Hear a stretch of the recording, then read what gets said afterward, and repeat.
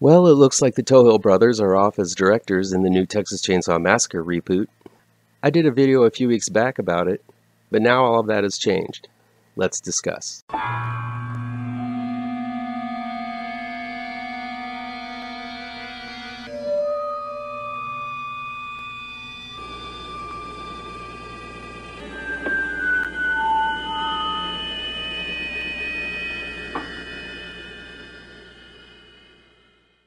Welcome back to ML Miller Frights, a part of the Kings of Horror Network. I'm ML Miller. I just wanted to do a quick video update on the latest attempts to reboot the Texas Chainsaw Massacre franchise. While Fede Alvarez is still producing the film, it looks like the Tohill brothers, the Irish directors who were behind the excellent drama thriller The Dig, have left the project 1 week into shooting due to the old creative differences chestnut. While there's been no official word as to why the Tohills have been ousted, it seems the producers might not have been digging what the brothers were delivering, and before they got too far into production, the decision was made to cut ties with them. This isn't a perfect scenario, but if there were problems, whether it be the directors having issues with the movie or the producers having issues with the directors, it is a good thing that the shakeup happened earlier in the film rather than later, I guess. Now, I don't know if this is a good or bad thing. Maybe it'll be a bullet dodged, like when Doug Ray Scott had to bow out of the role of Wolverine for X-Men and Hugh Jackman stepped in at the last minute. Either way, things are a-changin' on this Texas Chainsaw Massacre set, as David Blue Garcia was immediately rushed in to replace the directors. Garcia is a relative newcomer, but did garner some buzz for a film he did called Tejano, a low-budget crime thriller set at the Texas-Mexican border. As with the Tohills, I plan on doing a follow-up to this video soon reviewing Tejano and providing my thoughts on how I think Garcia will handle the project. Garcia is based in Austin, Texas, and while that doesn't necessarily make him qualified for the job of directing this film, which is supposed to revitalize the franchise, at least he knows the Texas area.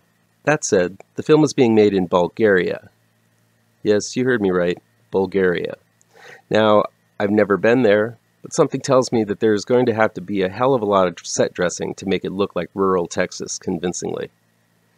I don't want to be all doom and gloom, but things don't exactly look groovy on the Texas Chainsaw Massacre front.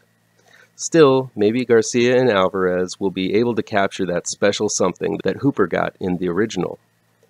My suggestion is to put the cast and crew through the same ungodly conditions as Hooper did in the original, so as to try to grab that same feeling. Up the temperature and fill the studio with the smell of rotting animal carcasses, and you'll see some genuinely harrowing performances, I guarantee. If they're trying to make this a direct sequel, maybe they'll put that space between Chain and Saw like the original did. Who knows?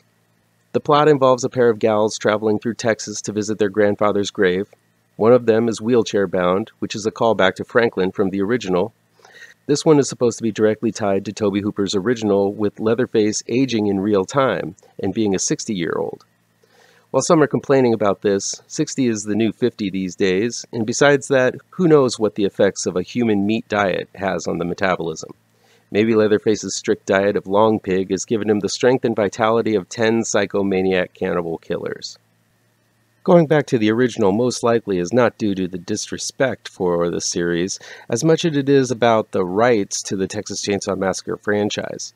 Since the property has been bought and sold to many production companies through the years, it's hard to make a consistent story that embraces some of the cooler family members who showed up later in the series, like fan favorite Chop Top, and even some of my more obscure favorites like Tex, Tink, and Alfredo from Texas Chainsaw Massacre 3. Maybe one of these days we will have some company buy all of the rights to the series and have a giant family reunion, but it's doubtful. I'm just hoping we get a little bit of family showing up in this new installment. Family is an important theme to the entire Texas Chainsaw Massacre franchise, you know. It looks to be Leatherface is going to be taken care of by an elderly woman who may or may not be kin. Hopefully more of the Chainsaw family will be featured as well. It also looks like there's been some casting announcement for the film. No news on who is playing Leatherface, but the cast is comprised of Elsie Fisher, who starred in 8th Grade, didn't see it, Sarah Yarkin, who was the chirpy, short-haired brunette in Happy Death Day to You, and most likely our wheelchair-bound gal, Jacob Lattimore from Maze Runner, didn't see it, and Mo Dunford from Vikings, and more importantly, he was excellent in The Dig, which was directed by the Towhills. Dunford is an awesome actor, and I could either see him playing one of the Sawyer clan or one of the soon-to-be victims. I'm hoping for the former, since he played Grungy really well in The Dig. So look for some fresh young faces for Leatherface to wear in this one.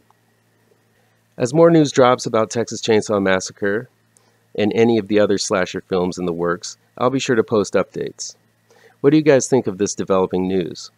Let me know down below in the comments section. That'll be it for today. If you like this video, please pound that thumbs up button. Share the video with your social media addicted pals.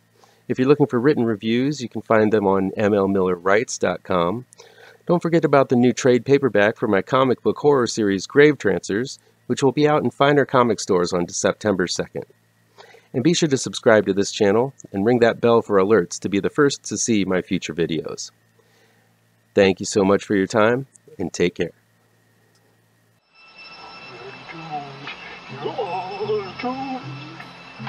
You're doomed to live the life you're meant to be, stuck inside your reality. You're doomed.